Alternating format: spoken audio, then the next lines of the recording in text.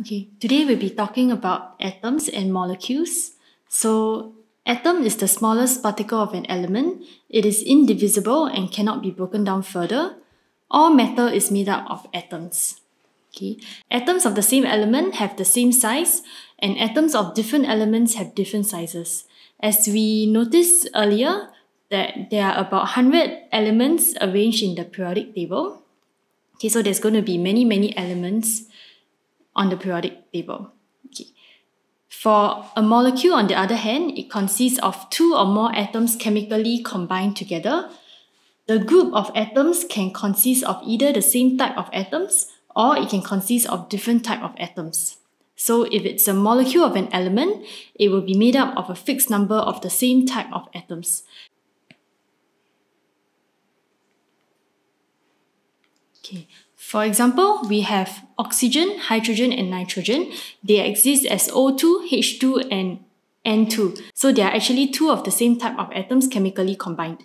The group 7, chlorine, fluorine, bromine, and iodine, they also consist of two of the same type of atoms chemically combined. If there are two atoms that are chemically combined, we call them diatomic molecules.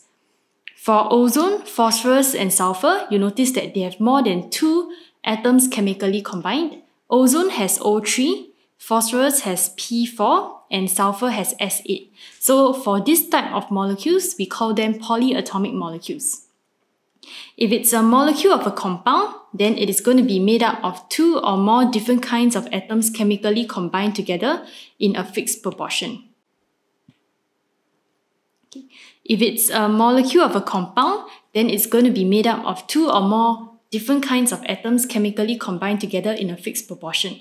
One example we have is water.